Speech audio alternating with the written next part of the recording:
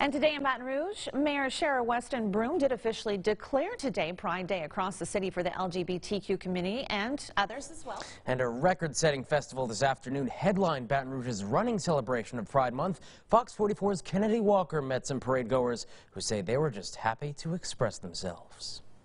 Yes, today the River Center was filled with rainbow as thousands of people came out to celebrate Baton Rouge's 13th annual Pride Festival.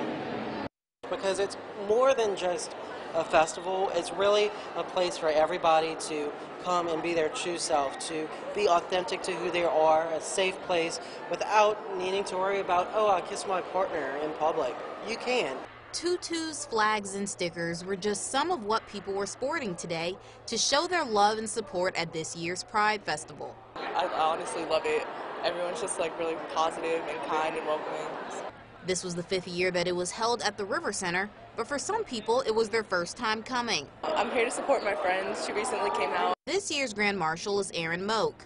Though he says he attends a lot of Pride events, this is the first time he is the Grand Marshal. I didn't know what to say. I was speechless. He says that one thing that makes Baton Rouge Pride stand out from the rest is that it is extremely kid-friendly. I go to a lot of different Pride events all over the place, but this one here is specifically set up to be a family-friendly event. Coming out later in life, he says that he feels grateful that he can finally be who he is. Bringing his partner and his sons with him, they all say they couldn't be more proud. I love everything about him. I'm there to support him through everything. Aaron says that he loves being a Grand Marshal and that he will continue to support the community.